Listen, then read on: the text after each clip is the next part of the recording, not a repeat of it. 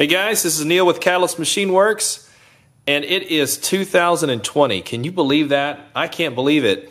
Time is going too quickly, but here it is. The racing season is almost here. It's early March, and we have a new racing frame. Ta-da! This is called the Mofo, and this is a 5-inch racer, and this is the assembly video for the frame itself. I'm not going to get into all of the nuance of all of the electronics installation. I'm going to kind of discuss a little bit of what you need to know and what you need to look out for, but essentially this is just the assembly video for the frame and how to go about that. Before we get into that, I'm going to show you something cool. Turn this scale on. I've got another build over here. This is going to be dry, so it has no battery, but it has everything else you need to get in the air. And let's see how much she weighs. Look at that, 231 grams. Okay, now granted these are 2205 motors, so small stator motors. This is a micro stack, nano camera, and with this crazy lightweight frame, this is a really lightweight build. You can even do something more like this, which is a much heavier build. Okay, so I've got 2406 motors. These are big bore motors here, similar in size, a stator size to 2207 as far as stator volume. We've got a full size stack in here. We've got accessories, so we've got a flip stick. We've got an SMA mount, so the kind you can screw and unscrew. All that stuff is, adds up. Got some weight in there. And still, put this on here, get some props. 1, 2, 3, and 4. Oh, can you see it?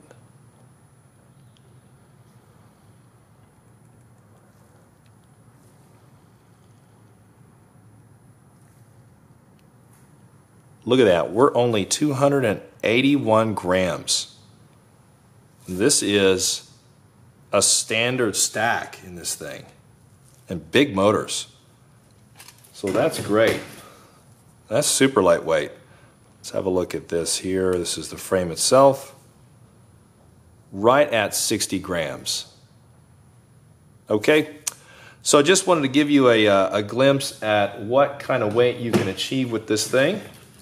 If you'd like to see a detailed video review of this machine and all of the design aspects and what makes this thing so awesome, our team pilot Ryan Evans did a really good video where he went through everything, and I will put a link to that video down below this video.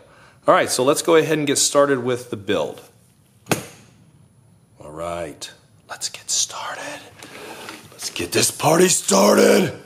Okay, here's how it's gonna come when you receive it in the mail. All right, in this cool looking bag. And you just rip into it like this. Oh my God, I'm so excited. Right? Maybe that's what you do, I don't know. That's what I always do when I get something. I rip into it like a wild animal. Okay, so here's all the parts you're gonna get. Comes with arms. Here, we'll lay them out like this. All right. There is your top plate. This is called the mid plate. This one is the bottom plate. You're going to get a strap right there and a bag of fasteners. All right, and so what I'm going to do is move the carbon out of the way. I've got a child's cup here. This can also be used to contain cereal or Jell-O or stuff like that for a child. It also has a very, it's a very nice apparatus for putting drone fasteners into. So there we go, we've got those all contained.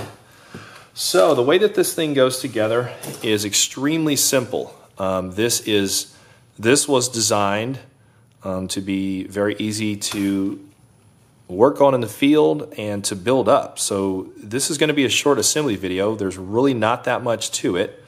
The first thing that you want to do is take the mid plate, okay, and stick some arms in here. They slide into these slots. You can see that this carbon fiber plate has some milled features into it, okay? And then on the other side, there are little captive nuts that have been pressed in. What you want to do is slide your arms in like so. Okay. What I do is usually put 2 of them in at one time. Then I'll take and sandwich those together with the bottom plate. In here you're going to find some M3 by 16 steel button heads. Okay, run these through. All right. These go in these outer holes here, through the bottom plate, through the arm, and then through the mid plate. And then on the opposite side, you're going to run your standoffs. These are M3 by 28 millimeter black knurled aluminum standoffs. Okay, tighten those down just like so. All right, like that. Now, you've got a M3 by 10 millimeter button head screw. That one runs through here up to this captive nut. I'm not prepared today. I need a tool. I need a tool to finish this off. So let me get one of those and I'll be right back.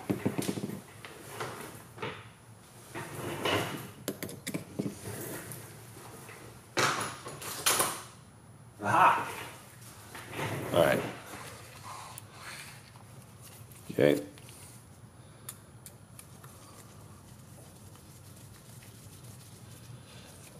All right.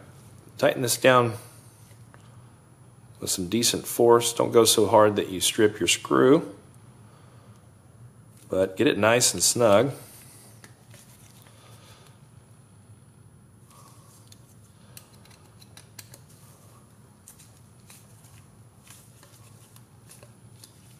Okay.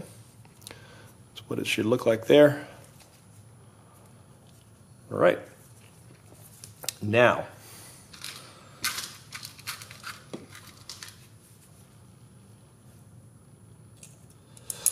we'll go ahead, get the other screws ready.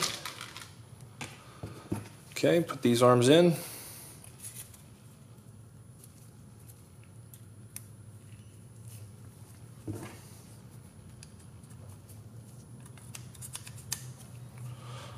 Now keep in mind, this frame is symmetric front to rear and side to side. So it's symmetric about these two planes here.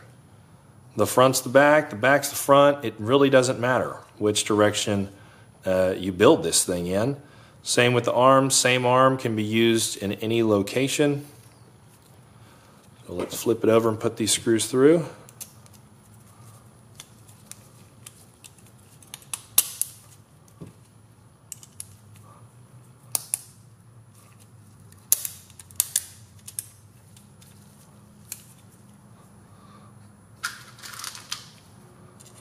We're going to put the other 2 standoffs on here.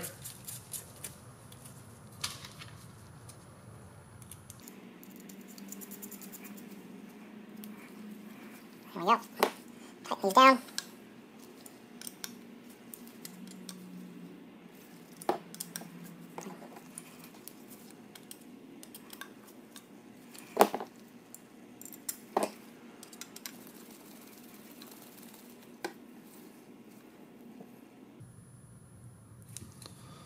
There we have it. Okay, when you get this thing tightened up, you should have no movement in the arms. You should be able to take this thing and move these. Try and move these around, and you should get no movement in the arms. Okay, if you get any movement, you probably need to tighten these down a bit. You may not be able to completely tighten these down until you put the top plate on. Because what can happen is you can start to tighten these down and get to the point to where it starts to spin this. So it needs something to torque against. And so go ahead and put the top plate on before you completely tighten down the bottom screws. Okay, so speaking of screws for the top plate, let's go ahead and put that on. Get those screws out. So these are M3 by 8mm socket head aluminum screws. All right. Get a different driver here. We're using aluminum here to save weight. They're expensive screws, but it's worth it to save them grams. Go ahead and put those in.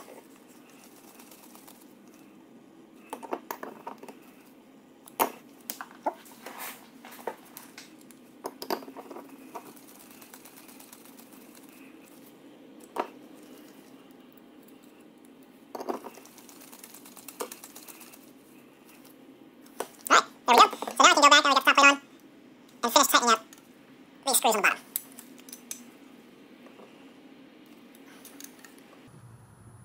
There you go.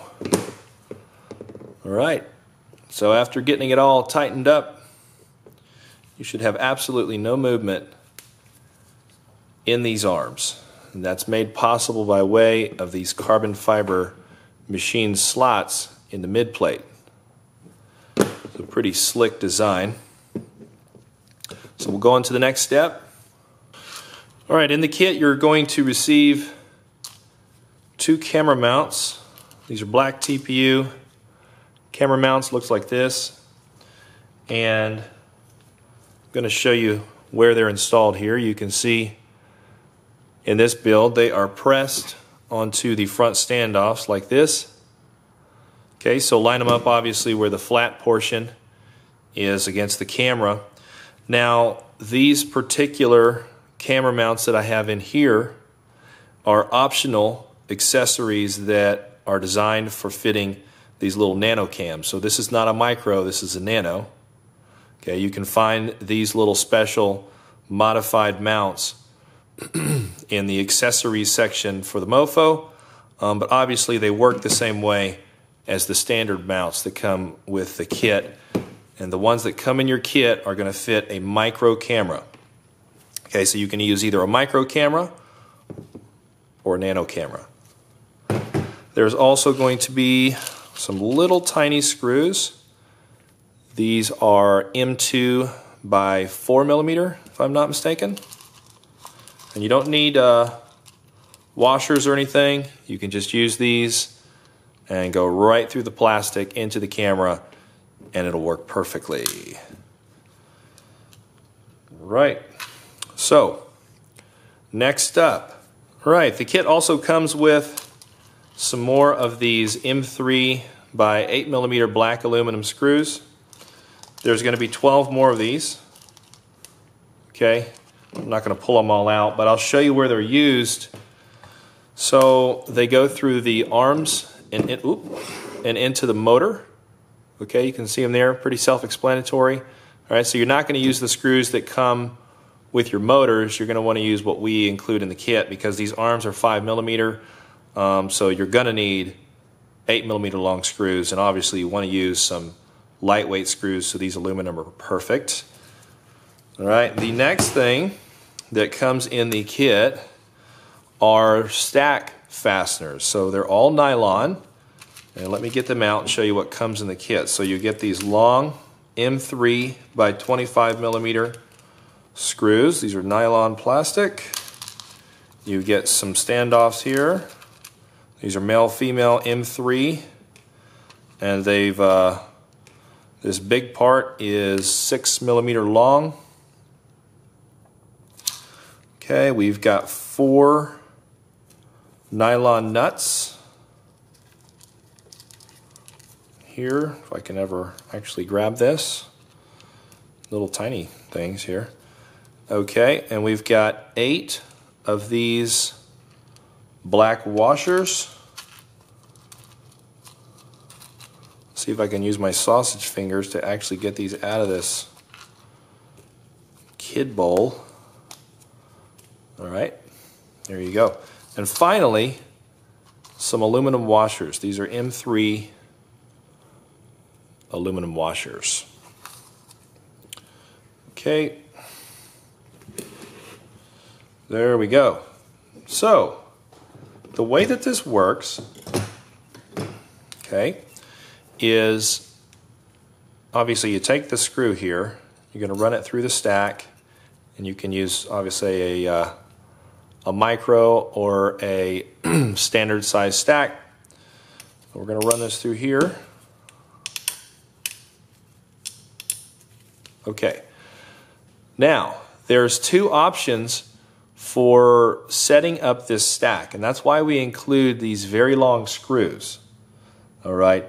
If you're wanting to slam your stack, so let's say that you want to fit a lot of stuff in here, well, it might make some sense to slam the stack, and the best way to go about doing that is to use this very long screw. All right. What you'd use is maybe a couple of these little black washers per corner. Okay, put your ESC on, right, like we have here. That's what we've actually done here. So you can see we've got the 2 black washers. Then we've got the all-in-one ESC. Now you can see here I've used these little standoffs, but you don't have to do that. So if you wanted to get less space, if you wanted to quote-unquote slam it and get less space between the ESC and the flight controller, you could go and source something else. Now, we don't provide that in the kit, but if you want to use, you know, a smaller standoff or possibly nylon nuts or whatever you want to use to separate those, you can. Okay, and then put your flight controller on and then finish off with the little nuts here. Then you can get that stack nice and low. Or what you can do is go ahead and just use this long screw in conjunction with these standoffs. And what you'll want to do is figure out, once you get your stack in here and get your electronics in here, is figure out how much of this nylon screw you're going to cut off. Okay, so you're not going to obviously need the entire length of the screw, okay, in that scenario. So you want to figure out where you want to just snip it off, and then you'll run your standoff in between the ESC and the flight controller. All right, this stuff is really soft, okay? It's nylon, so it's easy to cut. Don't screw it up, because if you screw it up, then your screw is now useless. So make sure you cut it in the right spot. But that's why these are so long, is they're dual purpose, okay? So you can kind of mix and match things to formulate a solution for your stack that's going to work for your specific build. Everybody's builds are different. Everybody's got a different ESC and a different flight controller, and everybody wants to assemble all of their components in a different way and put them in there that way. So we tried to facilitate that with these fasteners that we include in the kit. So there is another thing that I need to point out. All right, you've got these little, okay, here we go. You've got these little press nuts that are pressed into this mid plate. Okay, you need to be cognizant of where those are in reference to your ESC. Okay, because your ESC is sitting right on top. See if I can turn this thing just so you can see it. The ESC is sitting right on top of these little press nuts. Okay, and obviously these press nuts are made of metal, and you do not want them touching the bottom of your ESC. That is why we include these.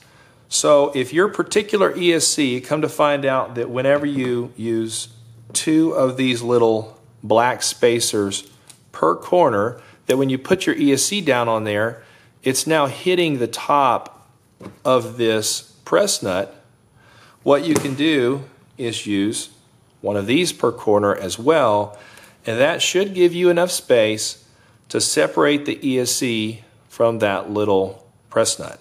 It works great for us. It should work great for you. That should cover pretty much most builds that you would that you'll be using with this frame.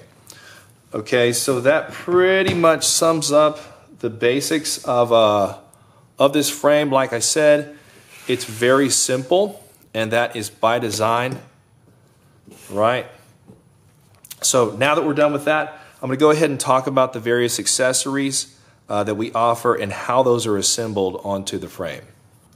All right, the first accessory I'm going to discuss is the carbon fiber brace. Okay, this is an arm brace that you can use on the front or the rear of the craft.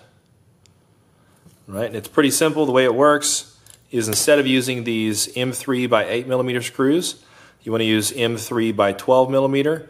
They are available on our website. They do not come with this brace. You have to buy them in addition to this, and you'll find a link to those screws on the product page for the brace. And obviously, you run the screws through to mount the brace on like that. This is a really good option if you want to take a frame that is already very tough and just bring it to the next level of durability. Okay, so that's that. Now, the next optional accessory that I'll discuss is this here. This is an SMA mount. You can see there's a hole in this. Okay, let me show you what I'm actually talking about here. I'm talking about this plastic 3D printed TPU part right here. There's a hole for your SMA adapter to come through. Okay, and then you can screw your antenna down to it. There is also this little bore right here that the flip stick is mounted into. It's just pressed into there. This comes with the flip stick. Okay, it also comes with this screw. So this is a little self-tapping screw. What you want to do is basically just take and run the screw through the hole in this plastic part into the flip stick itself, and that's going to locate it. It's never going to come out once you put that screw in there. Be careful when you're running the screw in. Since this is a circle, it's going to tend to want to push into it and then move off to one side. So you really have to center it and go slowly so you get it right through the middle of this thing. Okay, you might want to cut down your flip stick. Right, it's about this long when you get it. So cut it to whatever length you want and then install it. The last thing that this SMA mount comes with are these little tubes for your antennas. Okay? All right, so the next accessory that I'm going to discuss is this little guy. Okay, it works similar to this. Right, it's pressed onto the two standoffs in the rear. It's going to come with these little antenna tubes. It's going to come with all the flip stick and the flip stick hardware. Okay, but the way that the flip stick is installed into this one is a bit different. It's not off the back end like this. It actually comes through this hole in the top plate. Right, so you can see when this thing is positioned in here, the hole for the flip stick exists right under this hole in the top plate. So that's how that works. Now the self-tapping screw is going to go in this little hole right here. You can see it there. Okay. What is the deal with this? It looks kind of weird, doesn't it? Well, the way that this thing works is you take your antenna. Okay. Your antenna goes in here like this. You can use a regular size, sort of axis style antenna or a micro. And the pigtail wire runs through this little slot. Then when you take and you press this part up against the top of the bottom plate, it presses against this and it holds the antenna in place and it centers it like this. Okay, that's a pretty neat idea. I didn't come up with this one. This is Ryan Evans that came up with this idea. I really like it. Pretty cool stuff. So I have not had a chance to put this particular accessory on the website yet, but I'll be getting that up shortly.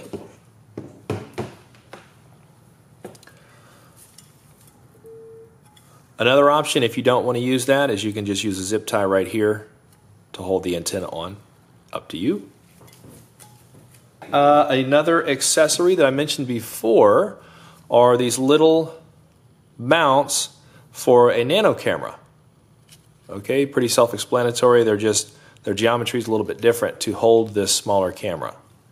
All right, my friends, that brings a close to the video. Hopefully I did not bore you too much. If you need any help, you have any questions, feel free to email us at info@catalystmachineworks.com or support@catalystmachineworks.com, and we will get you sorted out. I do want to mention that there are some other accessories that I did not discuss. Like for instance, we have a series of fixed camera mounts so you can get a fixed position on your camera. And there will be lots of other accessories coming in the near future for this guy. So there we have it. FPV is not a crime.